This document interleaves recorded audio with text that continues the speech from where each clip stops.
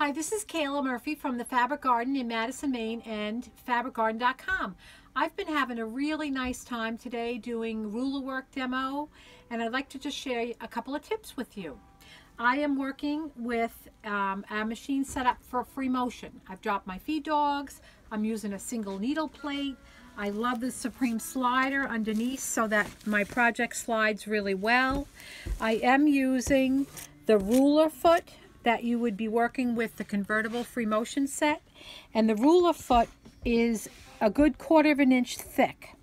The ruler foot will ride on our ruler work rulers, which also are a good 1/4 inch thick. We're not using our regular rotary cutting rulers. They're too thin. They'll actually slide right under the foot and give your machine a little bit of trouble. So I'm going to start, and I'm going to do simple straight line, which is actually one of the easiest ways to start. I'm going to, the idea of ruler work is you want to have your ruler and your fabric become one. I'm going to be using my gloves. I love the Machingers, which have good grips on them. I'm going to hold and move as one, nice and smooth. Find the speed on your machine that you like, not too fast, not too slow, so you want to consistently move your fabric. When I use my ruler foot and my ruler and my fabric, I want my ruler and my fabric to be treated as one. I am applying pressure, not crazy pressure, but I don't want it free floating. I want to have a little bit of pressure on the ruler.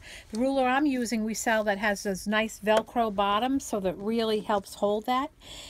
But more importantly, I don't want to just slide that foot right down the edge of the ruler. I want to butt into the foot and have some pressure against that foot when I do work. So I'm going to lock it and start sewing and just consistently move. So my speed is the speed I chose or picked that's working for me. Floor your foot pedal and work right to the edge. Now, normally on a project, you'd have to kind of big project, you'd be turning. On ruler work, you can just position your ruler and work up and down, side to side. So as I say, straight edge, very easy to do. You're done this edge, lock, hold in place. Now, let's say you wanted to do a curve, and I'm going to work on the edge or do a stitch in the ditch. So what I'm going to do is hold that ruler and slide right down the edge. I'd like to show you a curve. Straight edge is obviously the easiest. Curved edges, and I'm going to work just a simple curve. I'll make it kind of cute like this. So on curves, the idea is you're holding it down again and riding, and I have pressure. I have, if you can imagine, force from that ruler to the foot. Okay, and curve. So you can create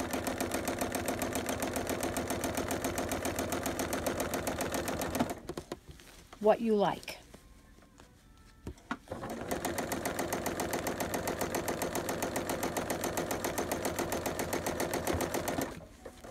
Now you might see this little curve here that we did. These are other Creative Grids rulers that we use. This is called Slim, and it's a tighter curve. So be careful when you do these that you can use a different length markings right in here. When you use a curve, it's a little more difficult. The tighter the curve, the harder it is to work to begin with. So you're holding, guiding, and working around the curve and down. Needle down and continue.